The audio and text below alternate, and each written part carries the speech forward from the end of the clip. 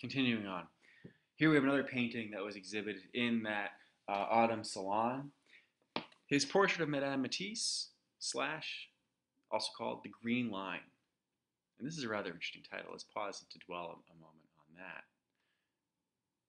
The painting's title suggests that it is just as much a painting of his wife as it is a painting about just formal elements. Right? It references the green line that bizarrely divides her face. Is the painting about a person, or is it just about, again, formal elements, paint and color, right?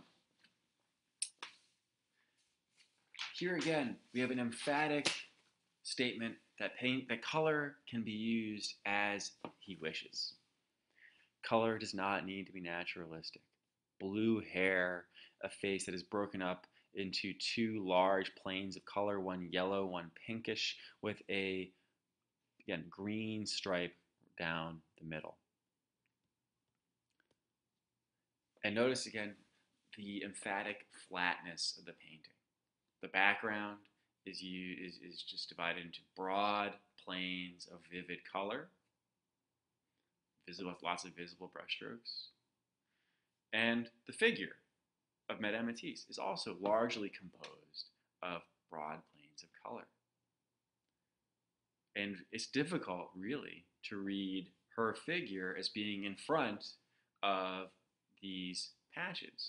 They all kind of look like they exist on the same plane. That basic convention of having a figure feel spatially separated from the background that it rests against is being denied here, right? The figure feels every bit as flat as the background.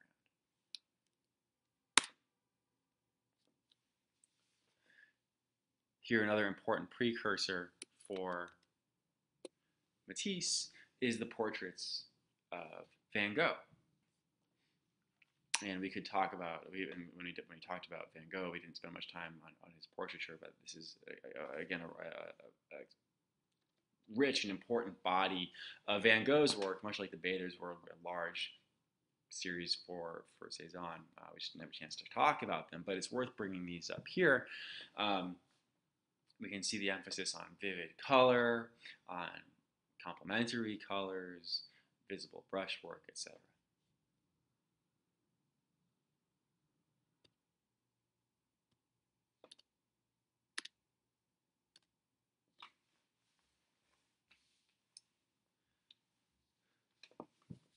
One of Matisse's breakthrough periods following this trip to Collioure that he begins working on just after this initial Fauvist exhibition at the Autumn Salon. Here is his Bonheur de Vivre, painted in late 1905 into early 1906. Bonheur de Vivre means joy of life. You get the sense that Matisse was emboldened by the success and the kind of scandal caused by that first Fauvist exhibition, and Matisse is going even more boldly in the direction that was prompted by his experiments while in Collioure in Saint-Tropez. The joy of life is much larger than anything he showed in that last exhibition. This is a painting that is almost 6 feet tall by 8 feet wide.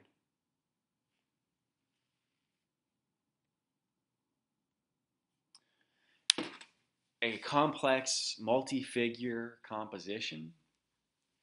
Again, delving into this genre of the Arcadian scene, the nude body, at harmony in nature, a scene of visual pleasure, right, which is even referenced by the title, The Joy of Life. Matisse is looking at all kinds of historical precedents from like prehistoric cave painting, which was primarily line drawing, much like these figures that we see are primarily line drawings filled in with flat planes of color. Also looking at Renaissance art, like the work of the Venetian Renaissance artist Giovanni Bellini in his Feast of the Gods, where we again see bodies out in nature, enjoying all kinds of decadent behavior, lounging, drinking, etc. So all these art historical precursors are kind of coming together in Matisse's painting. We should also be reminded of, again, Cezanne's Bathers. Let's pop that up. we see is here. Notice the way that these trees kind of shape and kind of frame the scene. Similar thing going on here. We have all these figures being sort of framed by nature. One way in which Matisse really departs from this type of previous treatments of figure in nature is that he gives us a complex multi-figure composition, but notice how the figures are kind of spread apart around the painting. They're not brought together in any kind of cohesive, integrated way, but rather they're dispersed. We have all these little visual anecdotes almost, right? Little groups of figures, maybe interacting with one another or in small groups, but not interacting as any kind of total harmony. Or they're not like this, for example, where all the figures are very clearly linked and bound together through gestures and interlocking poses. That's not at all what's happening here. Here, Matisse's wild, undisciplined use of color is even more aggressive, right? Color doesn't even really stay inside the lines. We have bald patches of color without any kind of contour line. We have figures that seemingly change colors, like this figure here that sort of dips into a weird greenish color. Figures are casting multiple shadows, right? Notice how these figures here have like both a green and a red aura, complementary colors, incidentally. The landscape is this complex swirl of colors, yellows and purples and blues and reds. We have this band of perhaps water that unexpectedly turns into purple.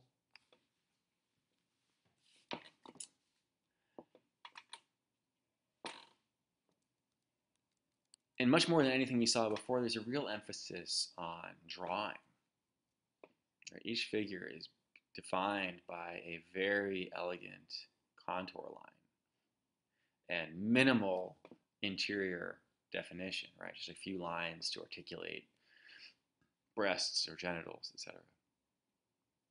While the figures are incredibly reduced, notice the complexity of the drawing. I mean, I would encourage you to try to draw this figure, for example, in your notebook without lifting your pen. Just have a body being completely defined by one contour line that encloses the entire figure. Matisse, for all his gifts with color, is also an exceptional draftsman.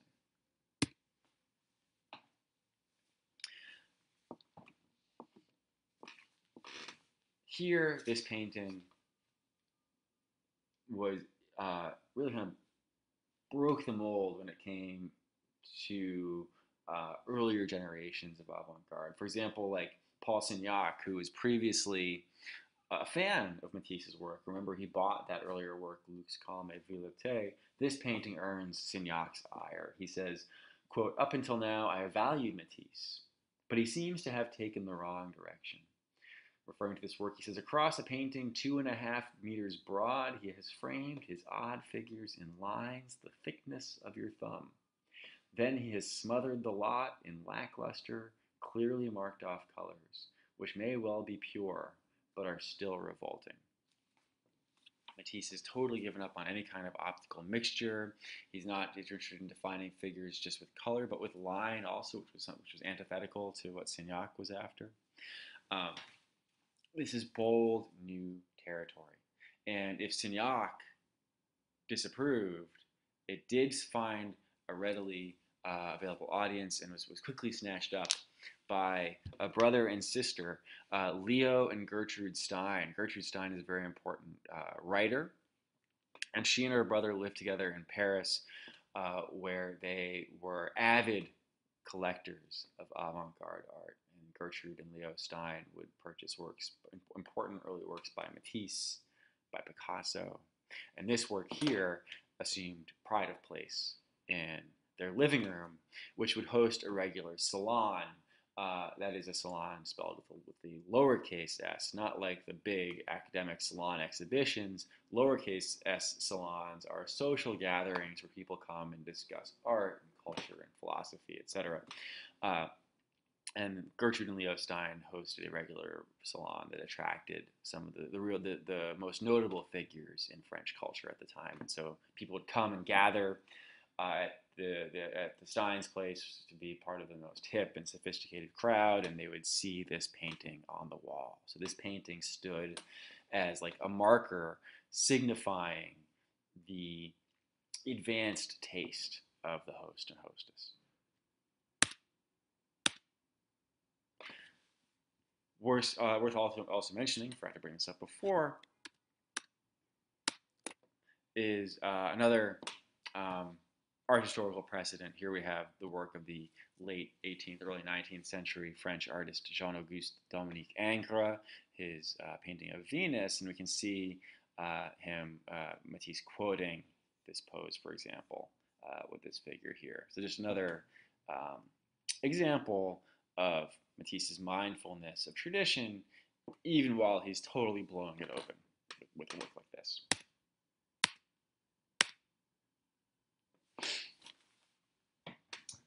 Another factor that was important in Matisse's early work was the influence of African art. Matisse, along with his colleagues Derain and Maurice de Flamenc, we'll come to them later, were avidly collecting art objects from Africa. And they were also looking at objects from Africa in ethnographic museums, looking at especially things like these African masks. And Europeans would have had more access to artifacts from African culture because of the growing colonialist presence of European countries in Africa.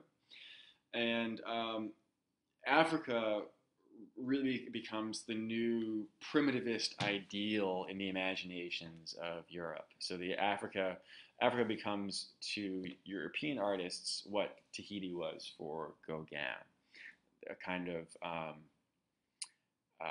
ideal of a pre-modern, uncivilized culture. That's how it exists in their imagination, not in reality, right? But it's important to stress that the way that European artists imagined Africa is very different from the actual lives of African people. But objects like these were factored largely in their imagination. We're going to come back to the importance of masks down the road. Come back to this painting here.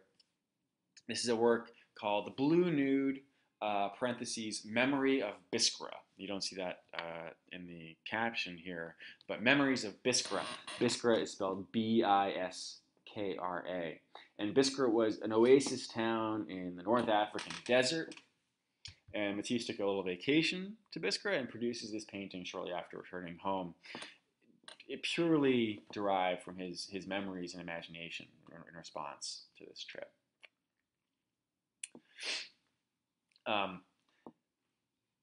We see a classical subject in a way, right? The reclining female nude, but it is given a shocking reinvention. First of all, the non-naturalistic colors. Is the body defined largely through shades of blue, right? Blue shadows, blue modeling, blue contour lines. The body exists in harmony with nature, and it's not like necessarily just like a sensual harmony, but rather it's meant to be a formal harmony. Right? Notice like the echoes, for example, of the figure's breasts and hips with the curves of the plants in the background. Notice how everything is also very, very flattened, right? Patches of color defining the ground, and the body itself seems awfully flat, right? Very easy to imagine this body like a cardboard cutout. Very little in the way of interior shadowing and highlight. Even more shocking than the use of color is the anatomy of this figure. Its hips are shifted at a almost impossible angle, right? Notice like how it's almost like a perpendicular angle or between the pelvis and this leg. I mean, how does this figure hold this pose? Also notice the kind of androgynous quality of the figure. The strong musculature, the bulky features, the boyish face. People even commented that her hips here and buttock almost look like a phallus, right? I mean, it's a very odd image.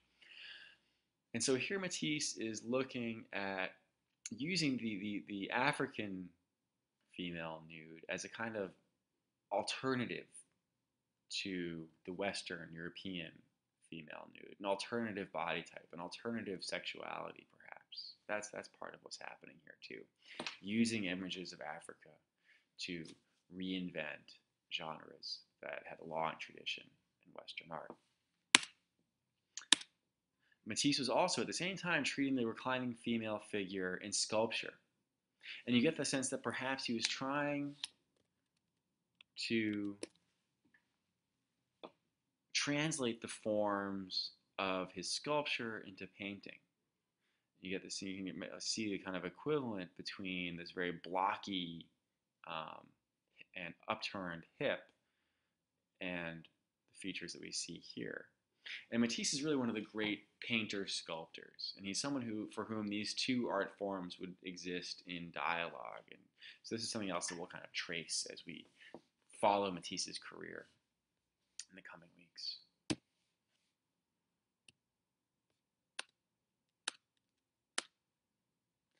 We're going to skip this one and talk about this one in class, and instead shift our attention to, let's not look at this one yet, the end of Matisse's Fauve period. And we start to see him nearing a turning point when we get to this work here. Let's actually go to this.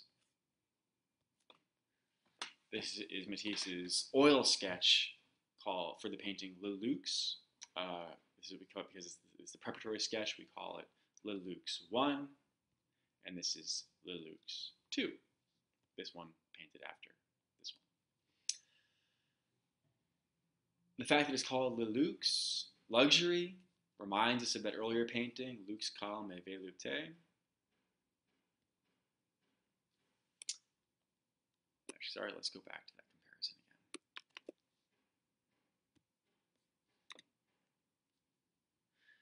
This work here, done in a more, what is now, should now be a kind of familiar Fauve style.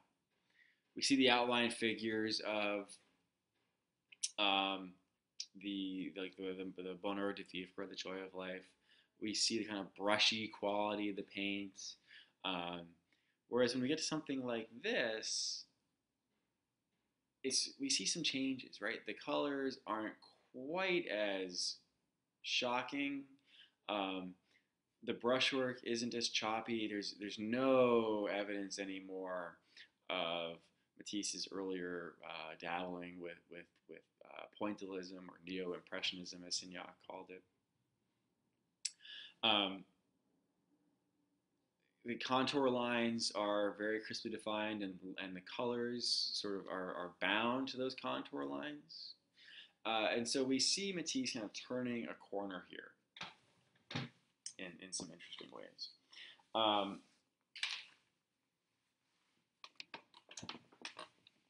A sign that he's kind of leaving his Fauvism behind and growing increasingly confident in his in the means at his disposal for creating art. This one here is a very large work. It's nearly 7 feet tall. So we can count these figures at life size.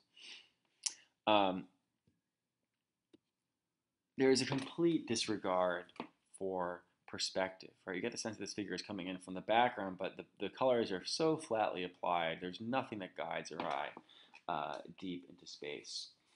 The figures are resolutely flat, right? I mean, each one can easily be imagined as a cardboard cutout. Each one has a clearly defined contour line, and yet you do get the sense that they exist in space somehow, but it is not the traditional perspectival space. It's a very complicated thing.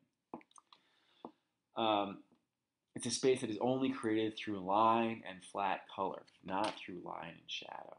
Not through light and shadow. The space is made further complicated by whatever is happening here, where we have this what looks like a patch of bare canvas into which this figure seems somehow like she's like tucked into it, like she's reaching her arms into the substance of the canvas itself, that which is impossible, right? Because the canvas is two-dimensional, but I mean, so it's a spatially bizarre painting. Also complicating the work is that we have no idea who these figures are, which is something that we've seen before, but they have just as much of a sense of anonymity as the figures in Bonheur de Vivre, and whereas like going back to Bonheur de Vivre,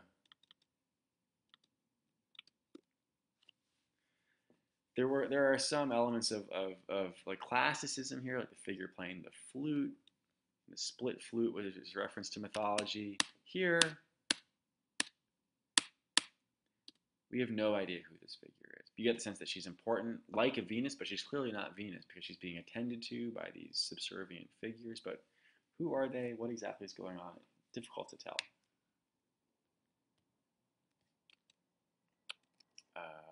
Whoops, let's go back. He was in part inspired by the work of a French muralist named Puvis de Chavannes, who worked in a kind of vaguely classicizing yet somewhat ambiguous style where he had these like classical figures in nature, but it was difficult to kind of tell who they were or if they were allegories, what exactly they represented. So that kind of ambiguity and classicizing influence from Puvis de Chavannes was important to Matisse, but you get the sense that Matisse here is embarking on a wholly new direction. One that we will continue to trace as we can talk more about Matisse next class. Matisse, it's worth pausing for a moment to mention that he introduces us to a new ism, a new theme in modern art, a thing that we call expressionism. And Matisse, in his own comments on his work, emphasized this idea of expression. He said at one point, quote, "Expression for me does not reside in passions glowing in a human face or manifested by a violent movement. The entire arrangement of my picture is expressive. The place occupied by my figures, the empty space around them, the proportions, everything has its share. Composition is the art of arranging in a decorative manner the diverse elements at the painter's command to express his feelings. In a picture, every part will be visible and will play its appointed role, whether it be principal or secondary. Everything that is not useful in the picture is, it follows, harmful. A work of art must be harmonious in its entirety. Any superfluous detail would replace some other essential detail in the mind of the spectator." So expression for Matisse isn't about subject matter, right? You don't get the gist of a painting by seeing mythological figures and where you know their identity, or you don't get expression through the mood of someone's facial features or their facial expression. Expression for Matisse comes from the entirety of the painting. Every line, every figure, every single element is part of its expression. And anything that doesn't contribute to that expression is superfluous and should be removed. And so for Matisse, it's not problematic that you don't know who this figure is or you don't know why they're interacting in this way. It's not important that you don't know where they are, but rather what's important is the way that all of these figures and the colors that compose them and the lines that compose them, how they all come together to have some kind of impact on you as a viewer. Expressionism is about the modification, the distortion of nature in order to achieve some kind of expressive effect. So expressionism often goes hand in hand with some form of abstraction, reducing figures, manipulating figures, making them seem different than they appear to our eyes, in the interest of having creating some kind of feeling or sensation in the viewer. In Fauvism and Matisse's other forms of work in the early 20th century that represents our first instance of this idea of expressionism. And expressionism is an idea that we'll trace in more detail as we go along in coming weeks. It should be noted that expressionism had some connections to symbolism. Both symbolists and expressionists were not interested in giving viewers the world as it appeared to them. They were perfectly willing to deviate from naturalism. However, the symbolists were interested in conjuring up some kind of inner world, right? Some kind of world of inside the mind of the artist. Whereas the expressionists are interested in in deviating from naturalism to create a feeling in the viewer. So, for example, in this painting here, a feeling of luxury, or in the bonheur de vivre, the joy of life, a feeling of sensuous pleasure in nature, right? Matisse is interested in creating um, these feelings in the viewer, and so this is part of what expressionism is after. We're going to talk about uh, the other Fauve artists, Derain and Vlaminck, next time. I think that the early work of Matisse is kind of a lot to digest at first, and so I want to make sure that we have a chance to talk about Matisse together as a class on on Tuesday, before we move ahead. So let's stop here. Make sure that you use this time as a chance to catch up on your reading, and please bring Matisse's Notes of a Painter to our next class, along with the Brancusi reading, because I want to make sure that we have time to talk about the Matisse reading as well. So I'll see you guys on Tuesday. Have a nice weekend.